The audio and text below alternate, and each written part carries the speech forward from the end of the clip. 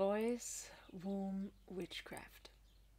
It's a 9-month ritual journey into your voice, into your womb, into the magic of the earth, into ritual.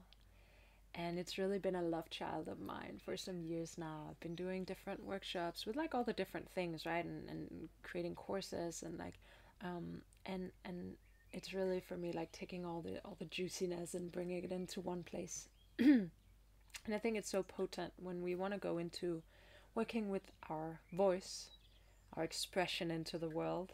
I think it's so deeply connected. Well, I don't think I know. It's so deeply connected to our feminine center, to our creativity, to our space of sensuality, but also to the void, to emotions, to the darker sides, right? To everything. Like those two things are just so deeply connected. And again, they're so deeply connected to the earth and to our relationship to the earth.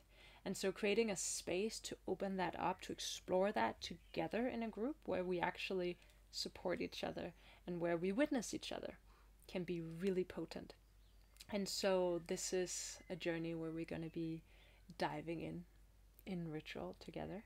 I'm going to support you in how to create rituals for yourself, how to work with shamanic tools, how to work with water alchemy, how to work with the voice, how to work with your womb, and how to work with witchcraft.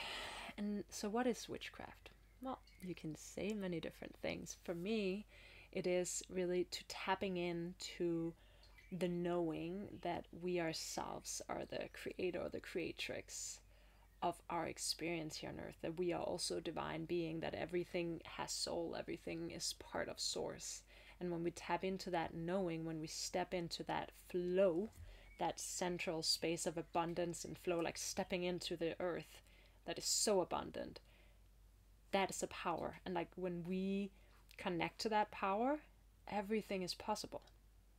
And I'm not talking like, oh, now I want this house for $10 million and I don't want to do anything about it. No.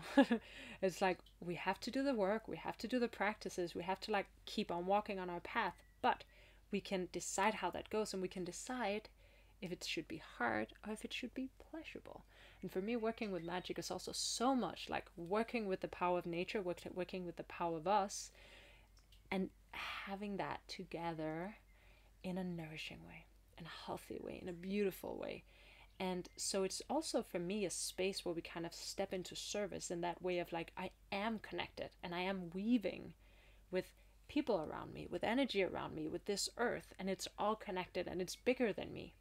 And so how do I weave into this in the best possible way, and also allowing that weaving to serve me as well while I am serving the weaving, right? And so this is also something we do in ritual. And so working with these three things, working with the voice, expression, whether that is anger, whether that is beautiful singing, angelic, or if it's like sassy, or if it's mean, or whatever it is, like there's such a power in claiming our expression and daring to express, working with our womb space, working with our moon temple, working with blood rituals, like really connecting to our feminine center and our feminine landscape and like exploring it. Like, what is it? Getting to know ourselves. All of this is really like getting to know ourselves better, and thus raising our awareness so that we can navigate better in life, right? Because it's all about integrating this into our daily lives. So we're going to be retreating out in the forest together, and then we're going to have some online sessions where it's like, okay, so how do I bring this back home? Like, when am I actually self-sabotaging myself and not bringing it in? And what parts of me is it that are not bringing it in? Or bringing it 20% in. Like, all of this is part of it. And the more we commit to it, the more we get out of it.